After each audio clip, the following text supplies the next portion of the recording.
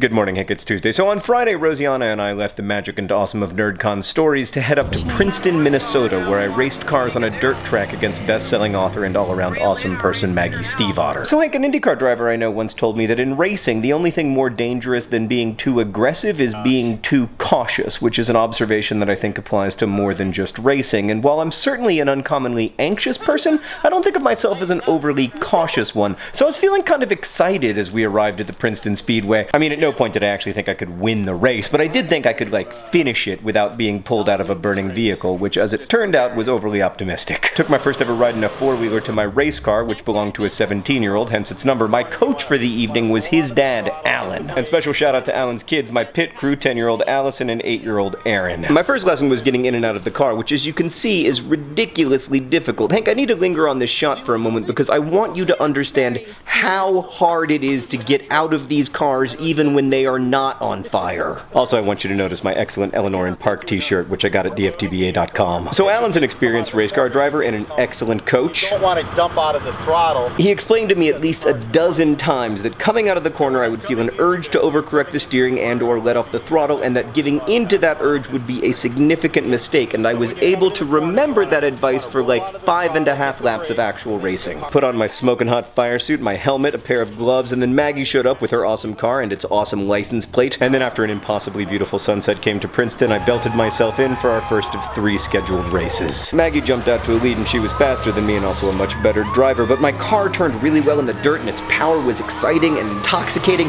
and I was just trying to keep up with her, but then I thought, maybe I could drive alongside of her and really make a race out of this. And then on the 5th lap coming out of turn 4, I felt an urge to correct the steering, and yeah.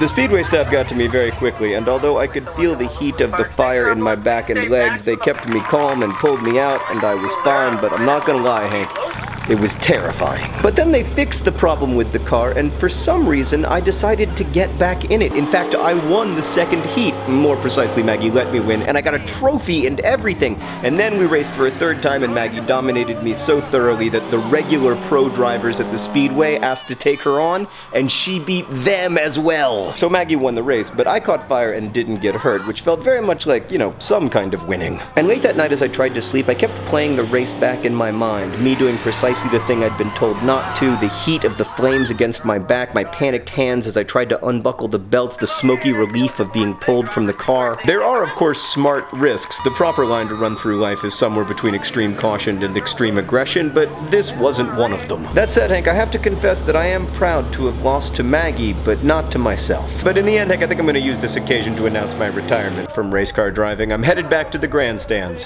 where I belong. Hank, I'll see you on Friday.